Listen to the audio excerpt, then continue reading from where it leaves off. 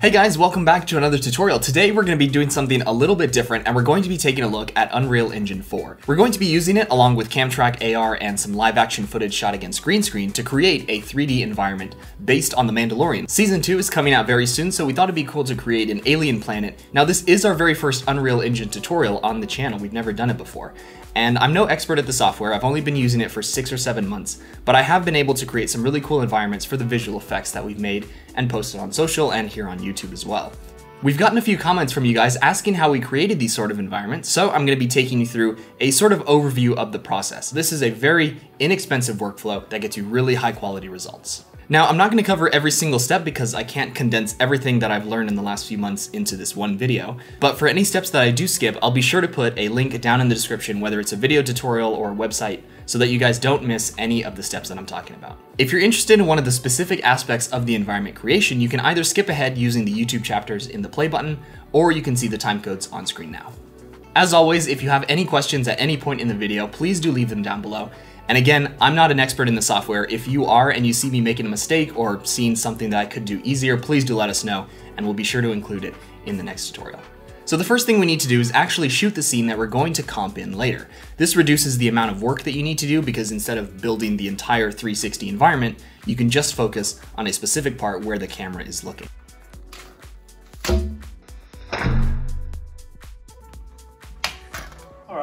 Technically, you don't need a green screen to do this. You could rotoscope your actors out every single frame, but that's a pain in the ass. I would highly recommend using a green screen. I wouldn't do it without it. It just makes the process a lot easier. We do have a tutorial on using CamTrackAR that goes into more depth, but the basic process is you film your scene and it captures the camera tracking data automatically. There's not a lot you have to do to get it to work. One thing that is important to do before you hit record is to walk around and capture the scene for the AR camera tracking data. This helps the camera orient itself in the world and gets familiar with the planes that already exist in your scene. We talk about this a bit more in the actual tutorial. Once the footage is shot, I can transfer it to my computer, and now I can start building the environment inside of Unreal. The two things that you need to install for this are Unreal Engine 4 and Quixel Bridge, which is the asset library that has all of those really high detailed, high quality environmental assets like rocks, grass, surfaces, textures, all that kind of cool stuff. I'm going to skip over this step, but you can find guides for installing those in the description. If you have never used Unreal Engine before, I would highly recommend checking out the Unreal Online Learning Platform. This is an official learning site that Unreal, or Epic Games, which is the main company, has set up to help you learn the software. They have a bunch of different modules on a wide range of topics. If you're interested in VR production or learning more about real time, architect stuff, blueprints, all kinds of things. I would recommend the course that's called Your First Hour with Unreal Engine. This has you actually creating a map within an hour, taking you through all the basics in a really easy to understand way. So back to my environment, the first thing I'm going to do is create the ground layer. And to do that, I'm going to follow a tutorial because there are a lot of people who know more about this software than I do. Basically what you do is you create a giant landscape, and then using a height map, which is a black and white image, you can add random hills and dips inside of the landscape without having to manually sculpt it. Unreal does have capabilities to actually sculpt the environment. You can add hills, you can add dips, flatten plateaus, whatever you want. It's a lot of fun, but for this case, I'm just going to use a height map to make things easier and create the environment based on this image.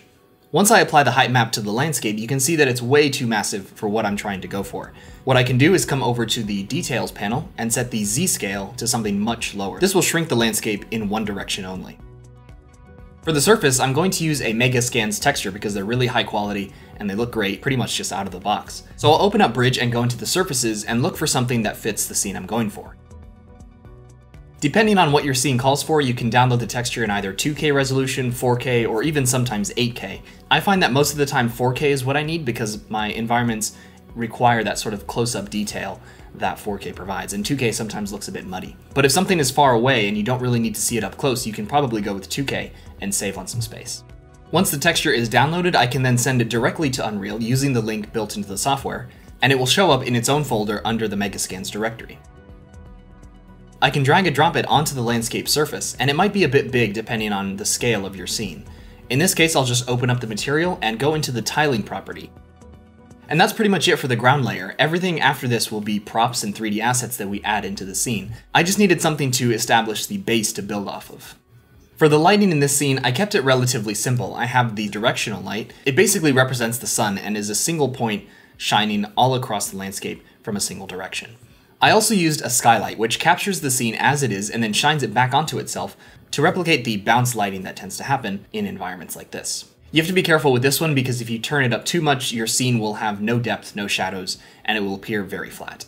For the sky, I downloaded a picture that I liked from hdrihaven.com and brought that into Unreal. By default, inside of Unreal's engine content folder, there is an editor sky sphere, which is basically a sphere, and you can make it really big to encompass the entire map, and then apply the HDRI to that. To do that, I'll link the tutorial that I used down in the description. It's the one that's called Sky Dome Material. The set decoration can be a lot of fun because it's pretty much just drag and drop, and it's really easy to use and change assets depending on what look you're going for. Your virtual set, you can just change whatever you want. Yeah, no, right? Once again, I'll be using Megascans, but this time I'll go into the 3D assets category and search for things like Icelandic cliffs and rock assemblies that I can just jam together and they'll work because they all look kind of the same. One of the things to keep in mind to save on space is to only download the LOD that you're going to use. This stands for level of detail, and most assets from Quixel come with multiple levels of details. Basically, the farther away from the camera an asset gets, the less polygons it has in order to save on resources and keep frame rates quite smooth. This is more applicable in games where your character is moving around and can be far or close to an asset.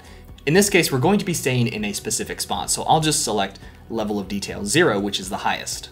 Once I find and download an asset that I like, I can select Export to Unreal Engine, and similar to the materials, it will automatically appear inside of my Megascans folder.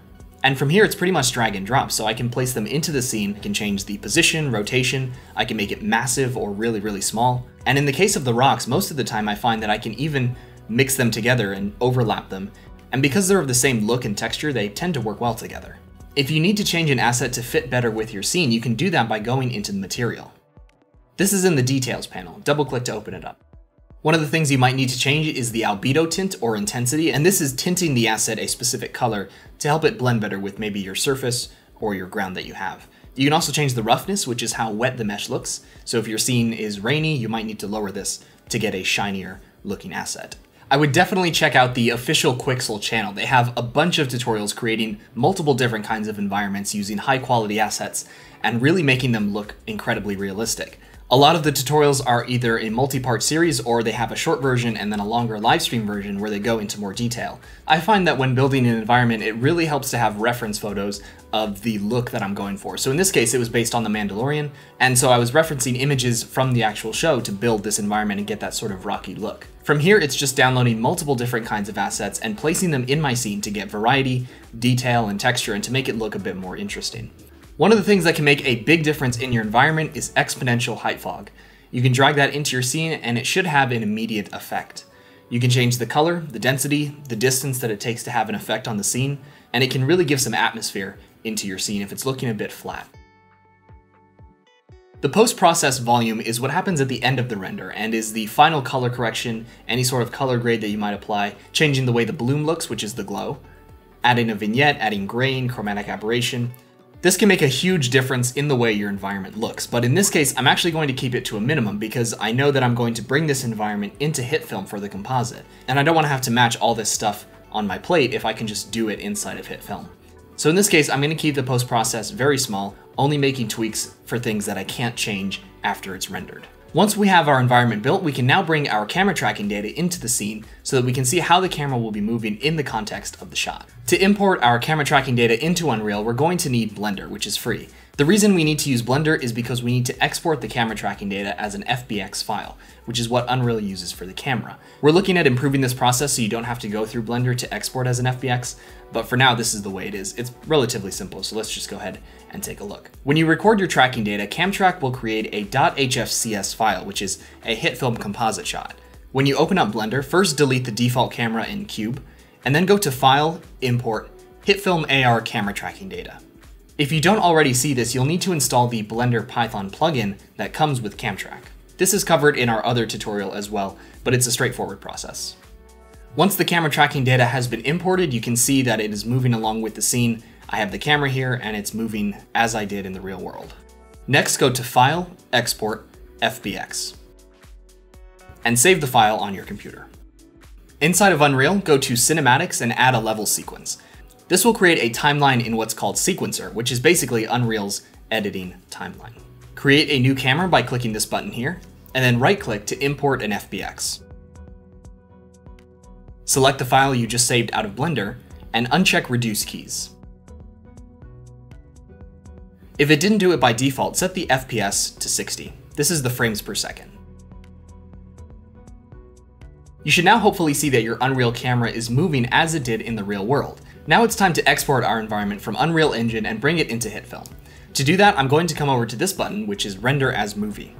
I'm going to leave it as an AVI, and I would recommend exporting as 4K, even if your final composite is only 1080p. This is because all that extra detail will keep the render sharp and prevent it from looking a bit muddy. One thing to note is that CamTrackAR records your video at 1920 by 1440, which isn't standard 1080p. We give you that footage just in case you need it, but you can always just crop it down to 1080 and it won't have any bad effect on it. So I'll increase the height of the render so that it matches CamTrack, and then select Capture Movie.